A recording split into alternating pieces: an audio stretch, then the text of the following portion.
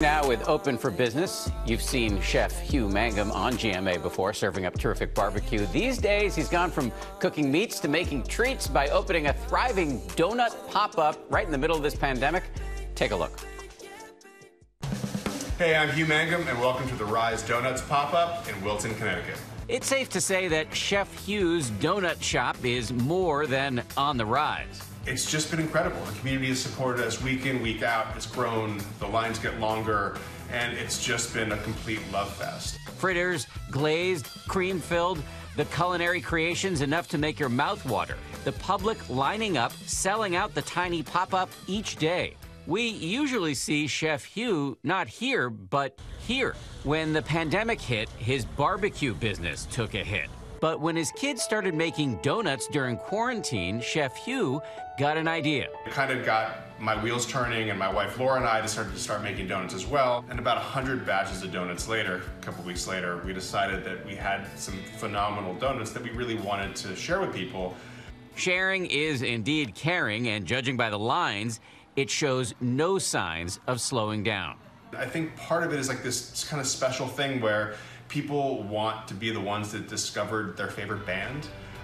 We're kind of right now their favorite band, and hopefully that stays that way for a very long time because we're super happy to be here. Full disclosure, Hugh, you're one of my favorite bands as well. I got a request from my kids yesterday. Can we go to the donut shop on Sunday? So I'll see you tomorrow morning. Hugh is with us now, the donut maestro himself, Hugh Mangum. Hugh, my colleagues and I are going to start eating some of your donuts fresh from your shop this morning. Janae told me if I didn't include her in this segment, she would cut me. I'm not sure what that means. So here I am. So we have some donuts here, but they still need the best part, the filling. So what's the secret to finishing these donuts?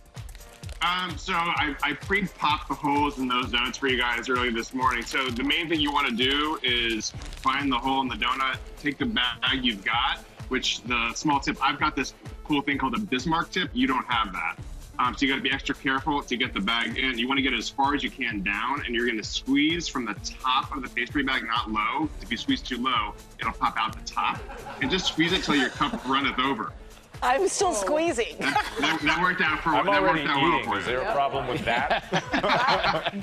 or you can just take a bite of the donut and squeeze the bag directly into your mouth. That's my technique. Oh my God, this filling is like ice cream, but not. Like Delicious. It's so good. Okay, so you're usually manning the fryer, but frying dough can be a little intimidating for the home chef. So what are some tips for all of us people trying to do this ourselves at home? I mean, just a couple of tips. If you're going to fry donuts at home, the main thing you want to do is have a pot that's high-sided, and you only want to go about a couple inches up with oil. So essentially, there should be at least 2 to 3 times the height of the oil so that you don't, with displacement with the heat, boil over and burn yourself or burn your house down. The other thing you want to do, it's kind of a counterintuitive thing, but when you're dropping donuts into hot oil, you don't want to drop them from high up. You want to drop them really close to the oil so that they won't splash up and burn you. We fry our donuts at 350 degrees, so that's generally what I recommend, and maybe a candy thermometer would be a great tool to have for that. Great tips. I got to ask you, though, Rise, it's a family business. Do you enjoy and love working with the family, with the kids? Yes, I've got all my kids and my wife are here. They're gonna come into frame. But so this has been like the silver lining of the pandemic. It's been horrible, obviously, for so many reasons, for so many of us, for chefs. And Mighty Quinn's has been going strong even through the pandemic. But with my wife and kids, this has been the first time in almost 18 years I've gotten to spend a lot of time with them. So this whole thing was born out of Henry and Quinn making donuts. And we get to spend every weekend together now. And truthfully, like my wife, Laura, is, oh my God, she's over there. She's the brains behind this whole thing. No question about it. Hugh, thank you so much. Thank you to all the Mangums. If you're near Wilton, Connecticut, swing by Rise on Friday nights from 6 to 8 and weekends 8 a.m. to 2 p.m. until they sell out. And they sell out and the place closes. It's brutal. So it's good to have a friend who makes the donuts.